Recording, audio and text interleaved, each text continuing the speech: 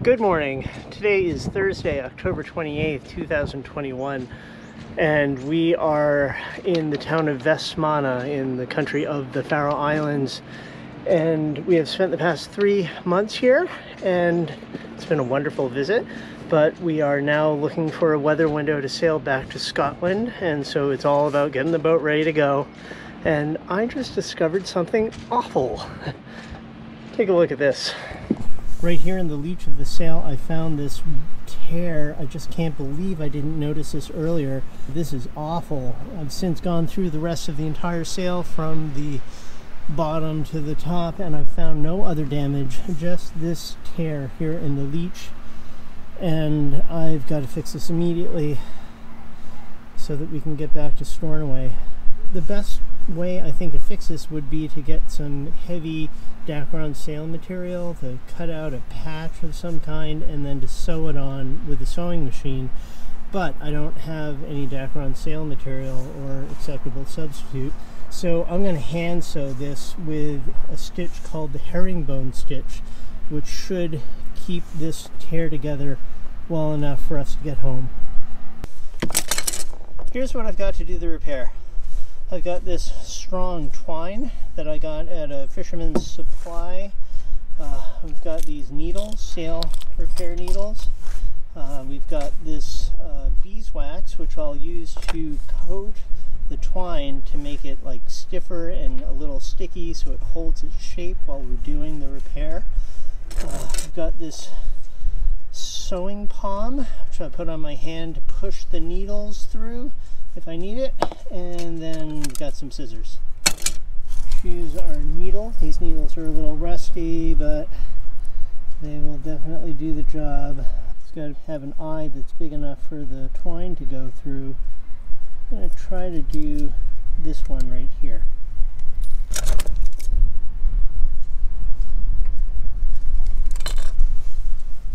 And use this lighter just to prevent the end of the twine from unraveling. Alright, put the twine through the needle. Now just leave a little bit on the end, and then we're going to measure this twine to about 10 times the length of the tear. That's 1, 2, 3, 8, 9, 10. Take the very end and do some sort of figure 8 knot. Any kind of knot will do that won't come apart, that will be big enough to prevent the end of the twine from going through the sail. That's big enough. Okay, and we'll get started. Here's the tear where it starts right there, and here's our needle and a little bit of thread going through it, enough so that we can pull it through. And to do that, I'm going to put on this sewing palm. You can put the end of the needle on this part right here and push it through. We're going to start the repair just a little bit beyond the damaged material so that it has like a good anchor point in strong material for us to start and work our way down. I'm going to start by putting it in, say, start right here.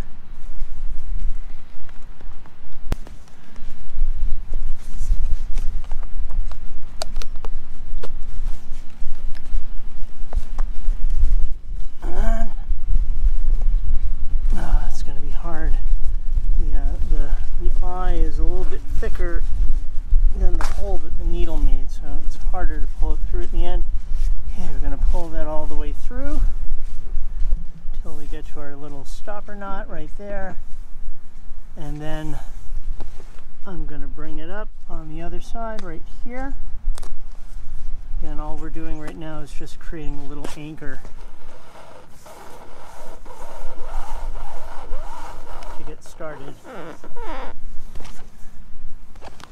Okay, there it is. Comes out the other side. Send it in one more time.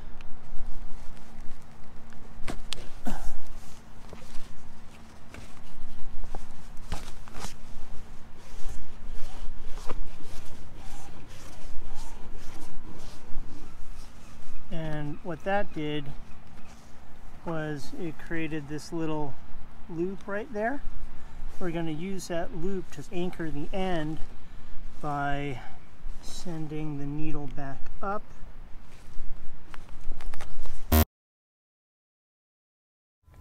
Hello!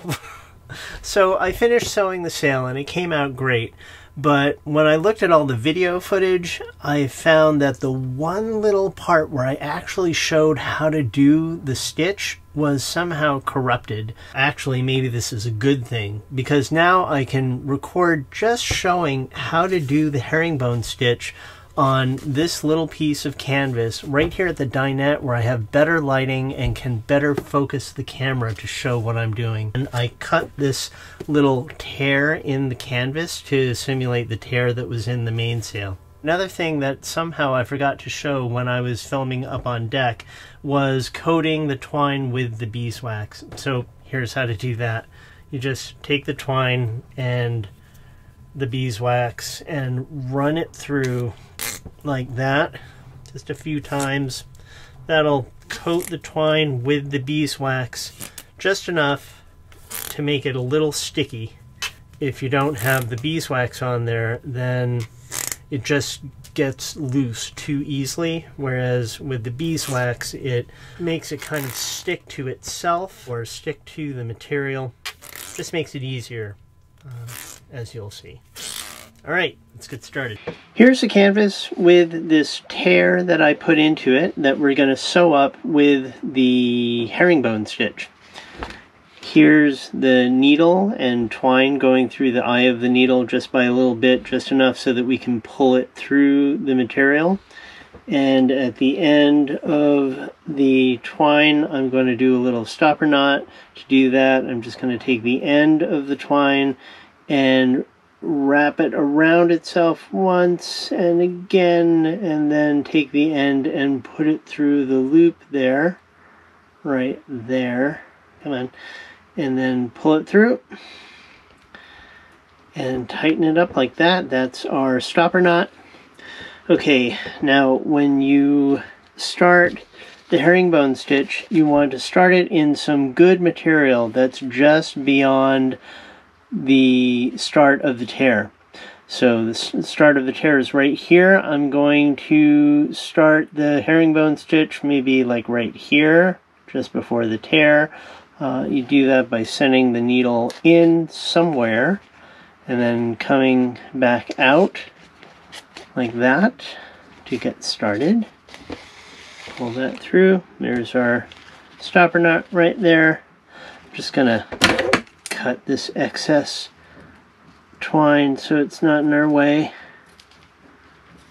Alright, good. On the other side, you see that? It's where it went in and then back out. Now, we're going to do the same thing again. We're going to send it in, say, right here. And then come back out, say, right there. Pull that through. And what that has done is created this little loop right here. This little tiny loop right there. The underside looks kind of like that. What's important is that we have that little loop there, because what we're going to do next is take the needle and send it through that loop under that little piece of twine. Let's pull it out a little bit so I can get the needle under there. Alright, pulled it out a little bit. I'm going to send the needle underneath the twine like that. Pull it through.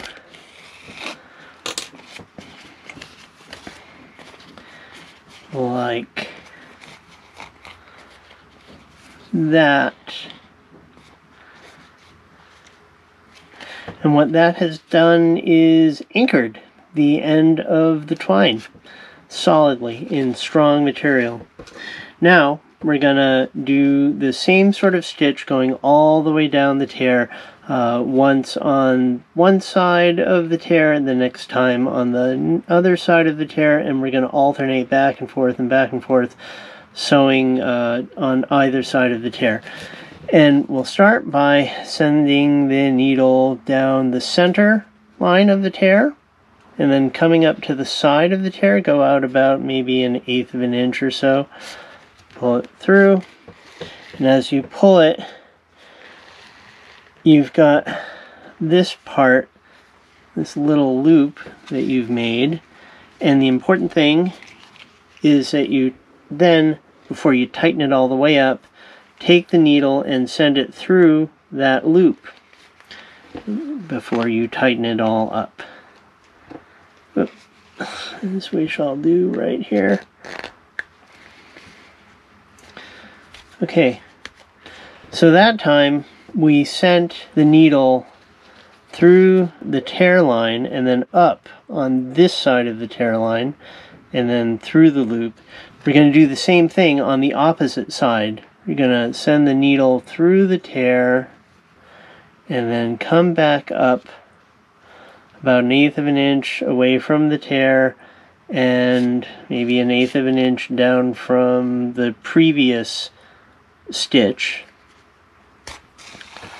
And again, we have that loop there, and just make sure that your needle and thread have been sent through that loop like that before you tighten it up. Okay. Because we put the beeswax on the line, everything's kind of sticky and holding together. Otherwise, you know, you tighten it up and then it would just go loose. But now you tighten it up and it kind of sticks to itself, which is beneficial. Now, first we started here, then we went over here. Now we're going to go back over here. Again, go through the tear and up on the side about 1/8 of an inch away from the tear and maybe 1/8 of an inch down from the previous stitch, like that. Before you tighten it up, make sure that the needle and twine has gone through that loop that you made. Tighten it up. So you get in the picture here. We started here, and then we did one here, and then we did one here, and now we're gonna go back over here. Same thing over and over and over and over, all the way down the tear, into the tear, and then back up 1/8 of an inch, down and away approximately. Pull it through, send the needle through the eye, and pull it all tight.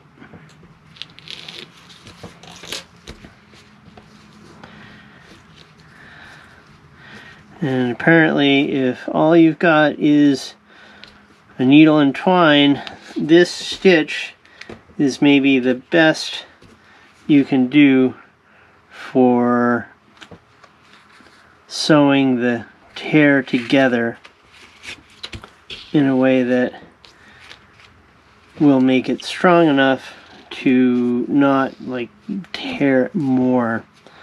And I think really this is only something I would do with the sail if I didn't have access to a sewing machine, because I think that would be a far better repair if you just put a piece of Dacron material, made a Dacron sail material patch and put it over the tear and then use the sewing machine to sew that patch in there. And that is what I'm going to do with the mainsail when we get back to Stornoway, and I can buy some Dacron sail material.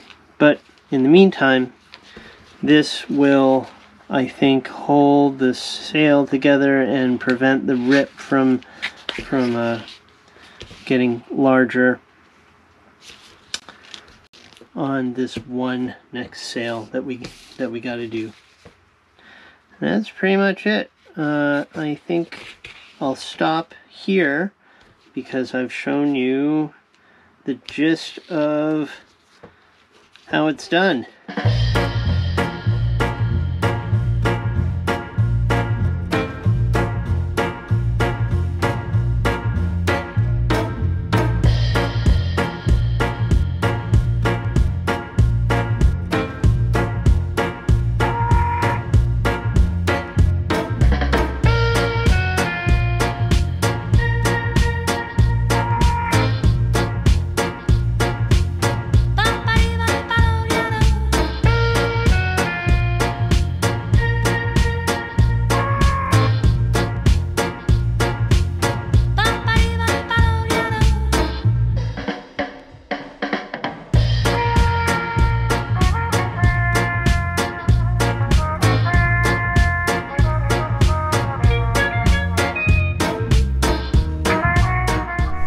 Okay, so now that we're at the very end and there's no more tear, I am now going to try to terminate this by going through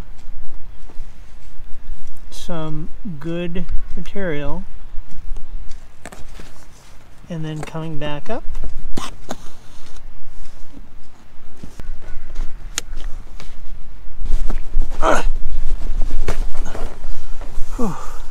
And now I am going to go through that loop right there.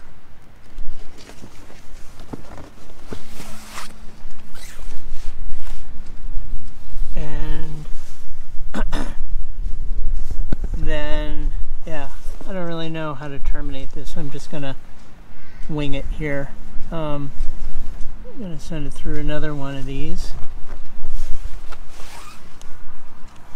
And now we'll go through again into good material.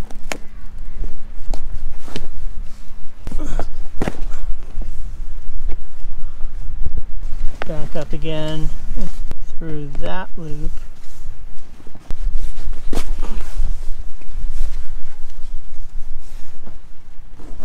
Now that I've got this kind of rat's nest knot, I'm going to try to do some hitches. Go through these two, do a little hitch, go through again.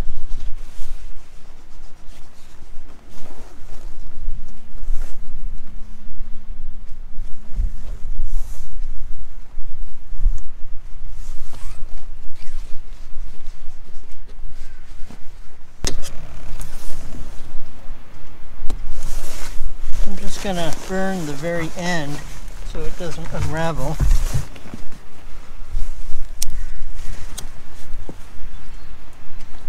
There you go.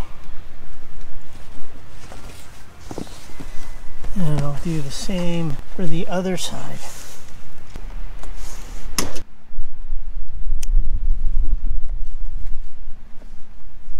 Good. So that's it. We're done. What do you think? That's my repair. One side, there's the other side. I wouldn't want to be hove to in a storm offshore with this for sure. And when we get back to Stornoway, I will buy some heavy Dacron sail material and I will sew it on there with my sewing machine. That'll be the best repair. But this will prevent the, hopefully prevent the tear from continuing and hold it together for some like not heavy weather sailing. Enough to get us back to Stornoway.